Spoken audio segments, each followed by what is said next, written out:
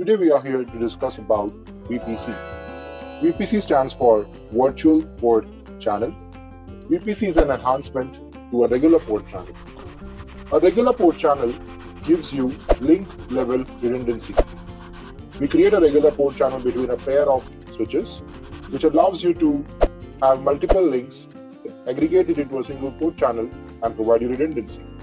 However, a regular port channel does not give you device level redundancy.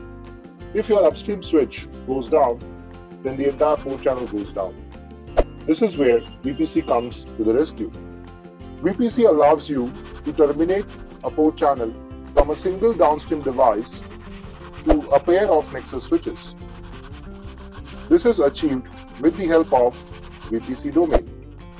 Two Nexus switches are part of a single VPC domain, which makes it represent as a one single switch for the downstream device. This will allow you link level redundancy as well as device level redundancy. If one switch goes down, the port channel will still be up and running and your traffic can be forwarded via the available device. Now, VPC is supported by multiple Nexus switches.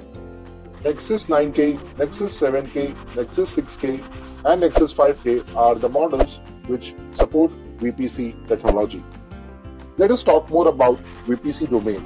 VPC domain is a logical container which consists of a pair of Nexus switches, and it helps you terminate the port channel on this VPC domain.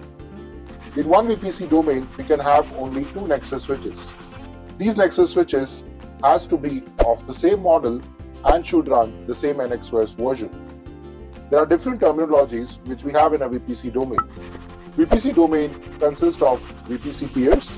VPC peers are nothing but the switches participating in the VPC domain. A VPC domain also consists of a VPC peer link. VPC peer link is the layer 2 trunk port channel which basically allows VPC VLANs and acts like a control plane for the negotiation of these two VPC switches. We also have VPC Peer Keep Alive.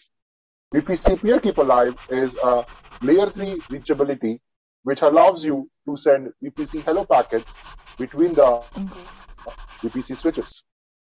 Apart from this, the downstream port channel which we create is known as a VPC. In one single VPC domain, we can have multiple VPC port channels created. This would depend upon the model of the Nexus switch and the NXOS version running inside it. That's it for today. To know more about VPC, kindly reach out to netmetricsolutions.com.